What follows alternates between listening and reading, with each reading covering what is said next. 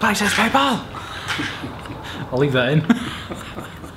I love that. Oh, it's too low down.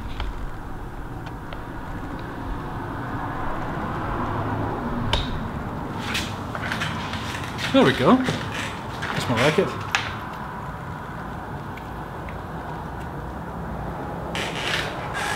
Oh, I need that. You won't believe this. Oh, I just kicked the base. Hey, it's Magnus here, and today we are going to be cutting this in half. A combination lock. I have always been really curious what's inside. I'm thinking it's some sort of discs, you know, like layers or something, but I really don't know. We'll put it on the water jet cutter like this, and we will cut along like that, and fingers crossed we don't lose any parts and all goes smoothly.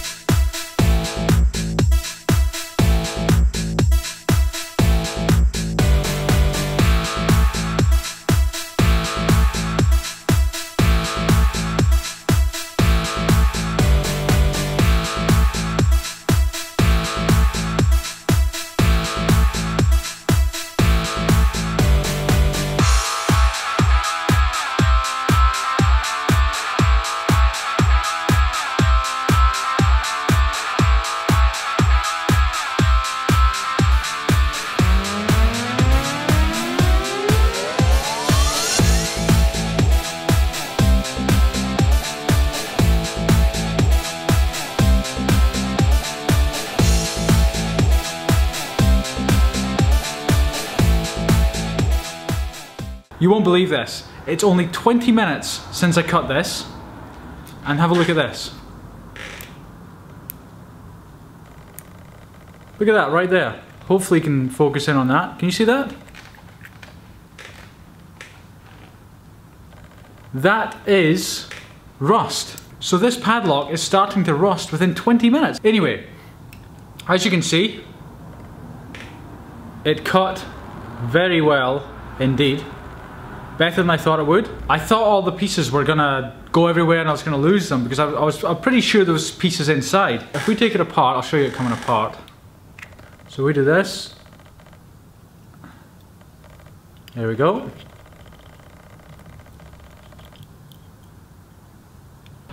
So on one side, when I took it off the water jet cutter, there was a couple of pieces inside. You'll probably be able to see them there. Here's a couple of them. Or a couple of halves, should I say. So obviously that's to do with the mechanism.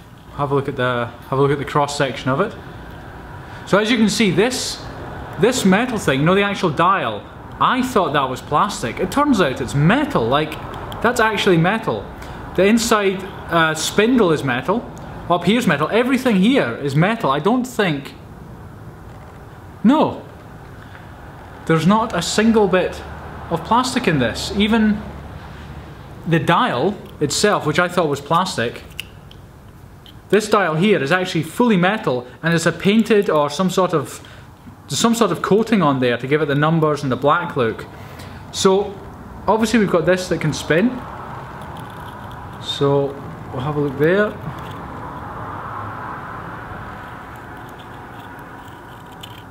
So even though there's solid metal on the dial and the spindle and up here, sort of where the mechanism is, there's still a layer of like thin metal all around it. You know, like the casing is thin, which is quite interesting. And I believe it's stainless steel as well. They said, I think they said on the packaging. You can probably see how the dial is held in as well.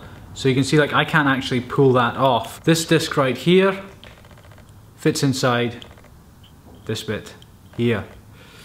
So I should be able to take it off just to have a look. Twist it all the way around.